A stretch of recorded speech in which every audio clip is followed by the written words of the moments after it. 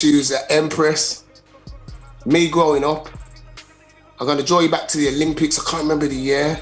The javelin.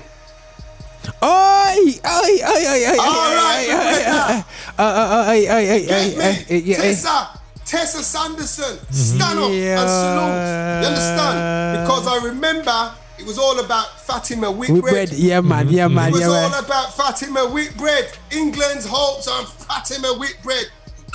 You know, our only medal hope in the women's javelin is Fatima Whitbread, you know. Fatima Whitbread, you know. They forgot about Tessa Sanderson, who's been here how many years? Long before Fatima Whitbread. Yeah, man. But Fatima came in, and let's be real, Fatima was built like a Russian back in them days when you look at it now. Yeah? Yeah? She was built like a Russian. And it says, and I say this for saying that, Tessa Sanderson was a big girl still. Don't get it twisted. And when I say Whitbread, she was Russian, she was like thick, but solid thick. Yeah. Whereas Tessa Sanderson was curry goat and rice thick. You get what I'm saying? You get what I'm saying? It's true. Curry goat and rice thick. Yeah. You see me? She had the slender shoulders. Yeah, man. I never forget that. And Tessa threw the throw of her life, bro. Yeah, man. And she won the Olympic gold, and all Fatima Whitbread got was the bronze. And if you remember now, Sanderson, because of that, I put it here, it says nobody gave her a chance. It was all about Fatima Whitbread.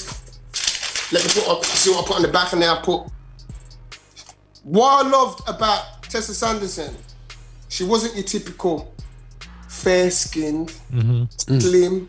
Yeah. You know, she was a back home girl, man. This is what I put, not the fair-skinned type. Tessa looked like my girlfriends, girls I used to go to school with, girls I used to run joke with. As I says, bro, you know, bit flabby, not ugly. Might be carrying a bit of timber, but that's because of the diet at home, the chicken and rice and the mutton and rice and the oxtail and the stew pea and all those kind of things, you understand? That's why she was carrying a bit of timber, not because she was a greedy cow, but she's eating some good food, bro. She's eating good, because remember, you know, Tessa Sanderson's she's a Jamaican. Remember, and if you remember, who did she bring through? My brother, Mr. Motivation. Oh, Mr. Motivation. You understand what I'm saying? So, but for me as a hero growing up, Tessa Sanderson, fam. Tessa Sanderson, because Tessa Sanderson made every black girl know we can do something, we can achieve. Come on. Yeah. True. I don't have to look like a light-skinned Cindy or a light-skinned Barbie. Yeah. I have to have some pencil slim figure. No, I can have my little curvaceous and my big hips and my batty. Sorry, my bumper. You understand? She can getting excited. See the excitement got to them. You understand? She didn't have to that conventional look. What we thought growing up in the 80s, especially because a lot of dark-skinned women had complexes because of the way society pictured them. Because remember the film School Days, the Jigaboos versus the Wallabies. The Wallabies were the fair-skinned black girls, and the Jigaboos were the dark-skinned black girls. And I had these two people, these two clashing, blacks versus blacks. You see, that's how much they got us confused. Yeah, man. Come on. Understand? And as I says, for me, Tessa Sanderson proved I don't have to look like the establishment, what the establishment wants me to. I don't have to look like Sade.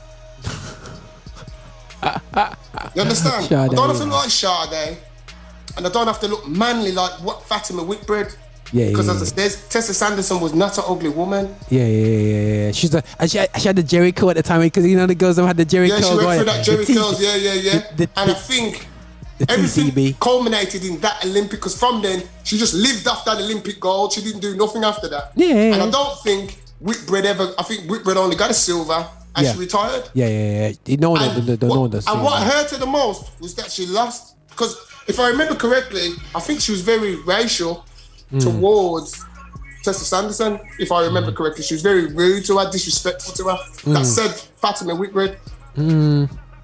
Yeah. Okay.